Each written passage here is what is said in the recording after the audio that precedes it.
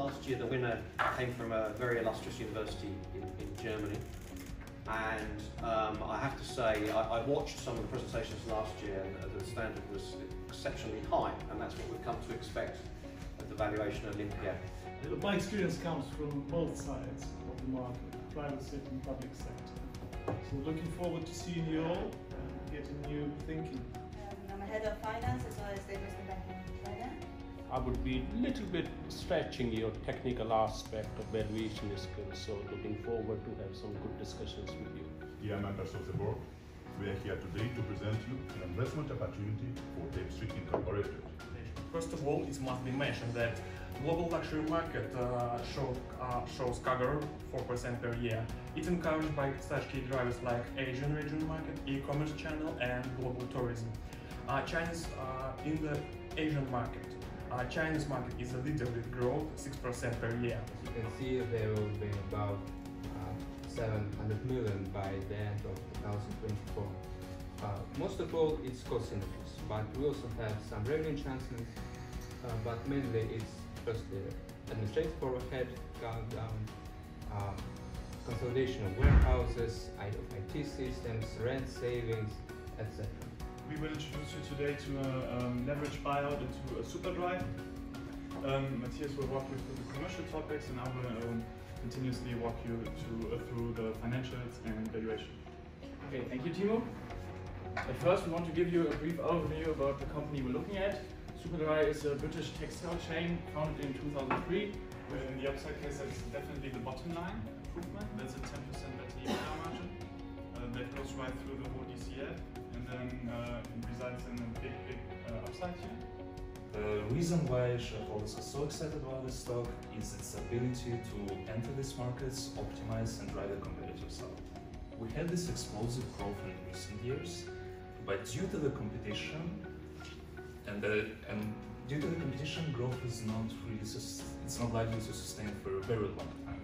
Because Amazon is doing a lot of research and development, and then sometimes Amazon and there's new products and super successful, but if they're wrong again, and the competitors don't wait. If you look at the research, if they see you're so profitable and this is your growth rate, they want to get a bite out of it, right? They don't want to say, oh, you're earning so much money, good luck, do it, don't worry, I will just look.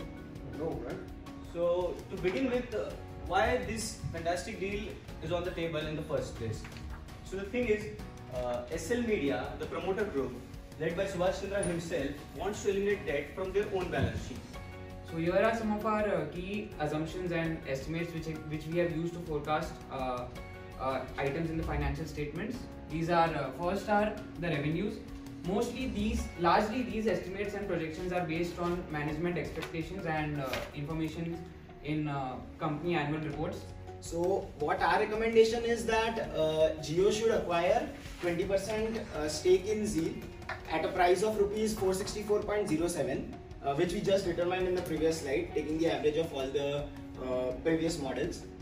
Further, if they would like to acquire more additional shares of Zeal, they can go on and issue a tender offer in the open market. You have somewhere here 29, like interest cost, you are saying 10.4%.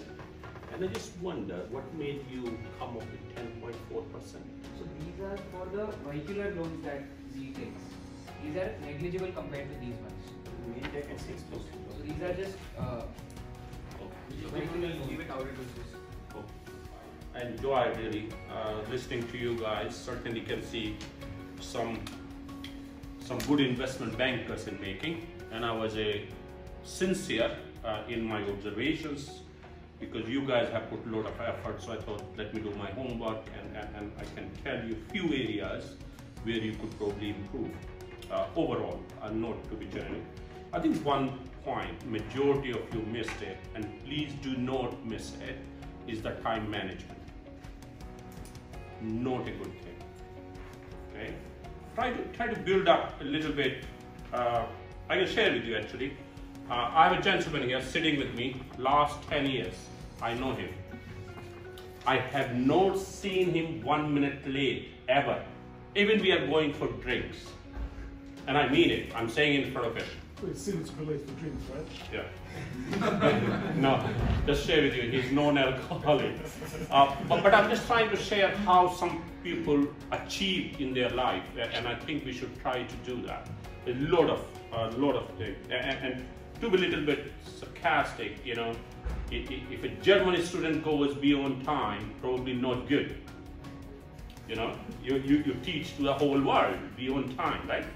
It's not a good thing. So try to work on it. Try to work on it. Always rehearse. Put a timer and say that.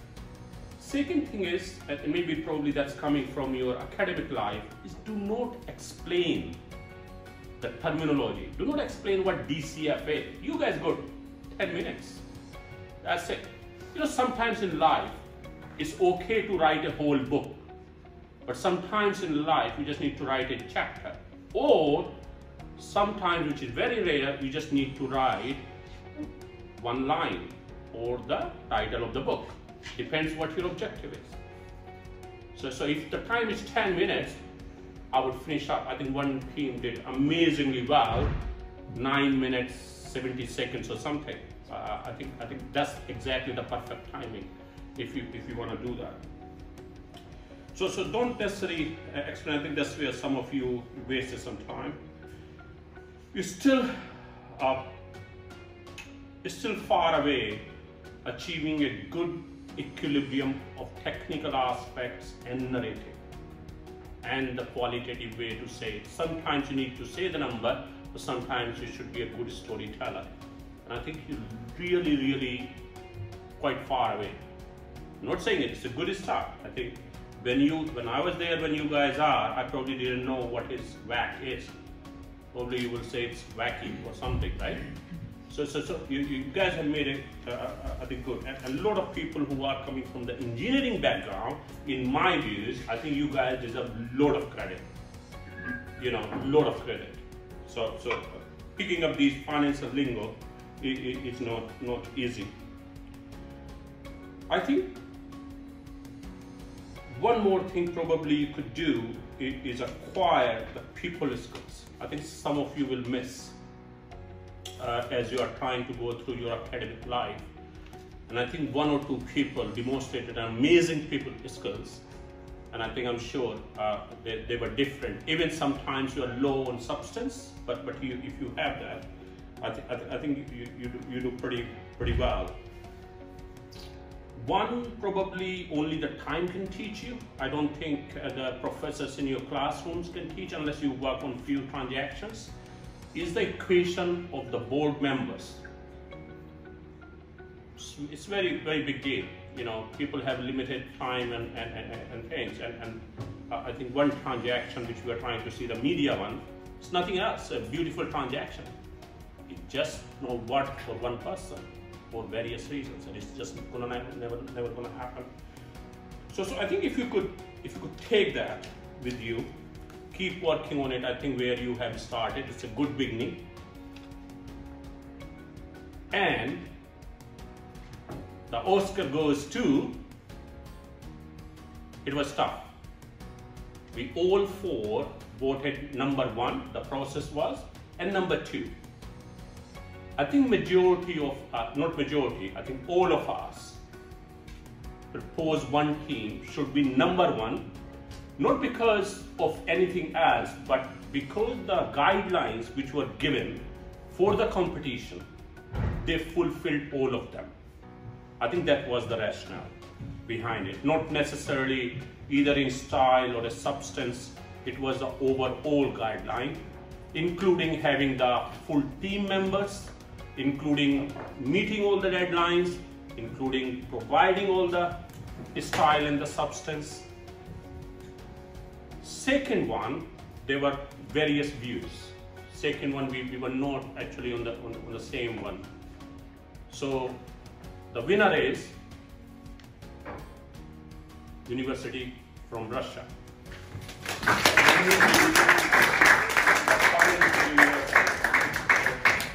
I congratulate you guys. Good job. And as I said, it's about fulfilling the guideline of the competition, not necessarily one item or other item. That was that was the case. So good luck. As you know, it comes with £1,000 cash. I'm sure the exchange rate is good, probably. Yeah. So it will help. And the certificate is Andy. There you go. So he was the main person, main brain behind the whole presentation. Ollie. Work. And enter. I wish you good luck in your career.